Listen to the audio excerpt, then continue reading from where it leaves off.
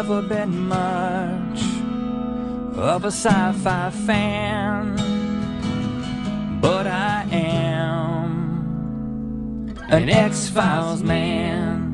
I guess it's just as I get older, I appreciate the complexity of the relationship between Scully and Mulder.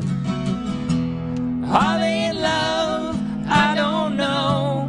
Did you see that look when she touched his elbow? So innocent, a 15-year wait.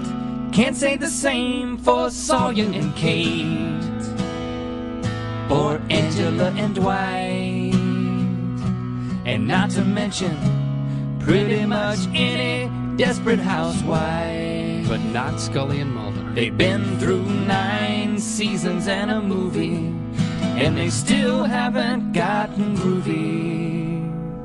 And that's what moves me. I wanna believe in the midst of all this paranormal activity, a terrestrial romance can blossom in purity, and the new movie will end as they get married. I wanna believe in the midst of all this paranormal activity, a terrestrial romance can blossom in purity,